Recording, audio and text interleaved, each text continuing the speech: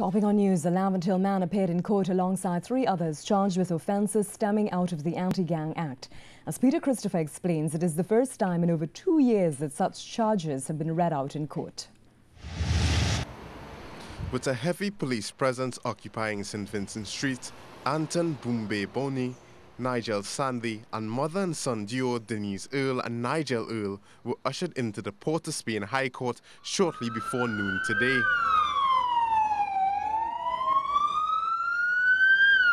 They appeared before Chief Magistrate Marcia Ayers Caesar in the Port of Spain 8 Court just under 2 hours later.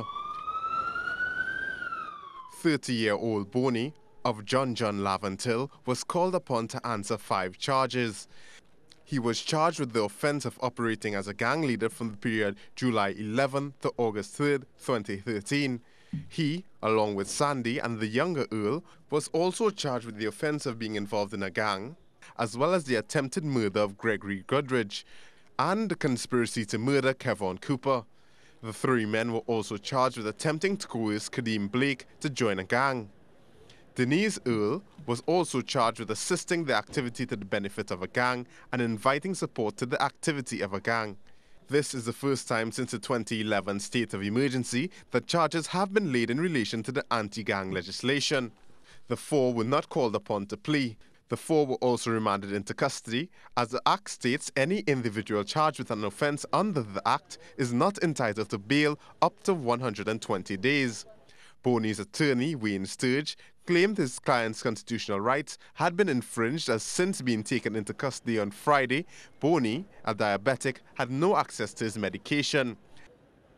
The matter will return to court on March 6th. Peter Christopher, C News.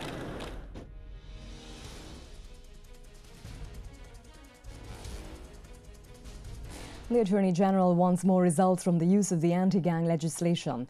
Speaking with the media earlier in the day, Anand Ramlogan maintained that the legislation is workable and practical, and he believes it can help make a dent in the crime situation. The legislation was used during the state of emergency, but it was ineffective because it was not properly implemented. The problem with the anti-gang legislation has not been with the law itself, but rather the implementation and application and enforcement of the law. The gang suppression unit in the police service, converting the intelligence and information into admissible evidence has proven to be a challenge. But I'm happy that they have used the learning curve wisely, and we have seen some measured results. It is still not satisfactory. I believe a lot more can be done. There is a lot of room for improvement. Police officers are investigating a double murder in Rio Claro. It is believed a former murder accused is among the deceased.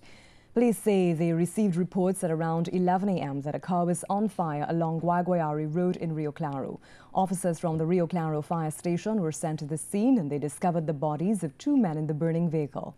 The charred bodies were burnt beyond recognition. However, police suspect the men might be 66-year-old Patrick Nelson, a gardener from the area, and Sheffy Roberts, who was well known to the police. They say the 2 men were seen in the Datsun pickup license plate number PBB 9615 this morning. In the absence of a positive identification, police will have to await DNA testing to identify the bodies. Roberts, pictured here, was found guilty of manslaughter in 2009 before being acquitted after appealing his case in the San Fernando court. The incident has raised the murder toll for the year to 62.